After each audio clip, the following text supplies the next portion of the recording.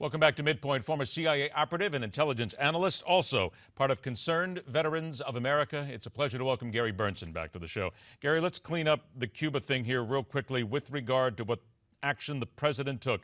In your opinion, then, does it weaken our intelligence any? Does it help us any with regard to stopping much of the crime that you just talked about that Cuba's involved in? I don't think it will help us in the least.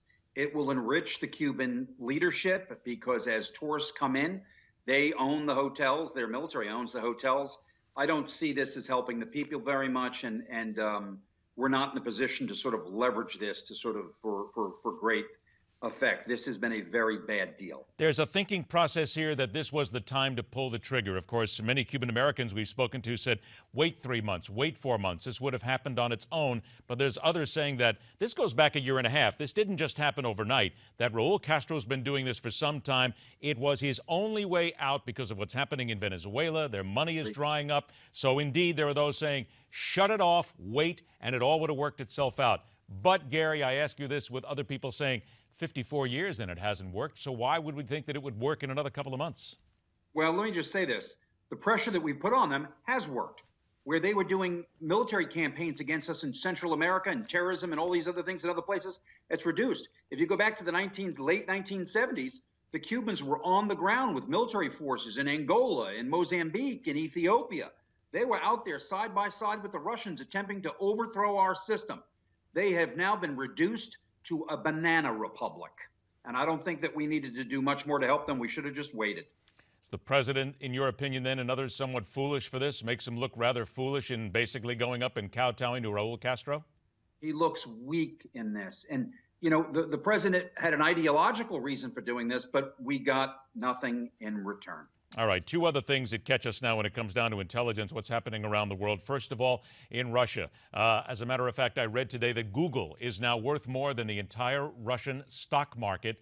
Their dollar is plummeting. They're in big trouble now. Is there a concern on the intelligence community's side of things that maybe Putin might start selling nukes, start selling weapons, might actually become a bigger monetary player in other countries?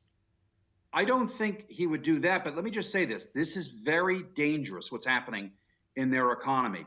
And there's no way that Putin would be selling nukes, but I would say this, that Putin, if his economy continues to deteriorate, and if we take further actions against him, and he has nothing to lose, it may incentivize him to act in possibly against the Baltic states, because we're not going to go to nuclear war over this. He won't believe that. And if he thinks he has nothing to lose, he could park several divisions in one of those states like Estonia, Latvia, or Lithuania, and the U.S. would be very hard-pressed to stop him. But are we then caught in the middle here because we really can't sit here and prop him up? We can't give him money and make his economy any stronger. I think we need to get him to the table as quickly as possible because you don't want to destroy the Russian economy in the process of this. We need a negotiated settlement on the Ukraine. And the sooner we do that, the better, because if their economy becomes, if it starts to collapse, it becomes dangerous for everyone. All right, let's go ahead and then look at North Korea. Quite frankly, Gary, let's speak plainly. Did America get caught with its pants down here and we weren't ready? We could have prepared. We didn't, because now we have a bunch of computer hackers. It is indeed state-sponsored terrorism, and we weren't ready to defend ourselves. Well, you know, there's a great book written a couple of years ago called Cyber War by Dick Clark, the former National Security Council chief of counterterrorism, where he talked about the United States having an excellent offense but horrible defense. We need to defend the grid in the United States, electric grid. We need to defend the internet. Along the internet, there's a spine in the United States. We need to put defense in there. But in America, where private enterprise is separate from government, there's a gap there. There's a gap in coverage, and we in the government can't convince private sector and compel them to do more on their security.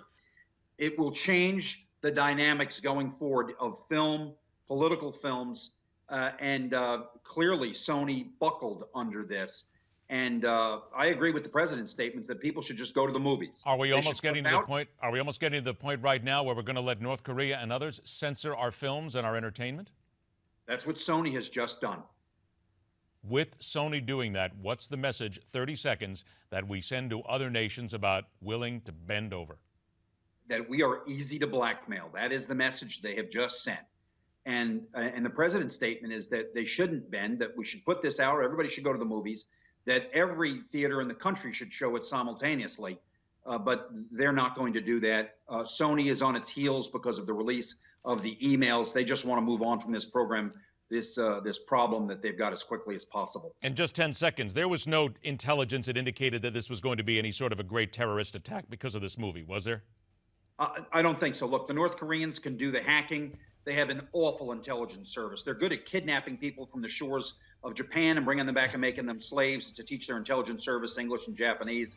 But their global reach is not very good. There we go. Their intel service is awful. Make that the last word. Gary Berntsen, thanks so much for joining us, my friend. We'll talk soon. Great pleasure, Ed. Short break and MidPoint continues.